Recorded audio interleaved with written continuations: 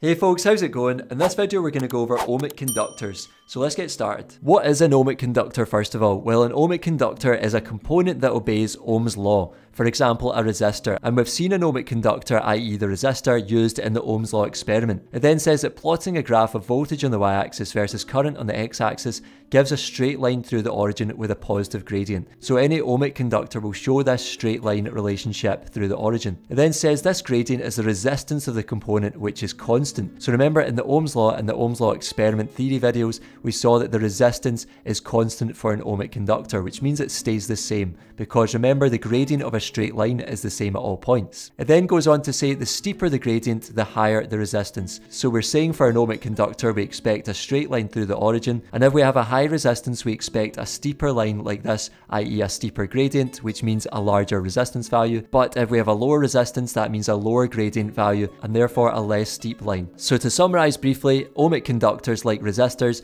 should have a straight line through the origin on a graph of voltage against current, and that shows that resistance is constant. That's all for this video folks. I hope you found it useful. If you did, give it a like, subscribe, and I'll see you in the next one. Take care.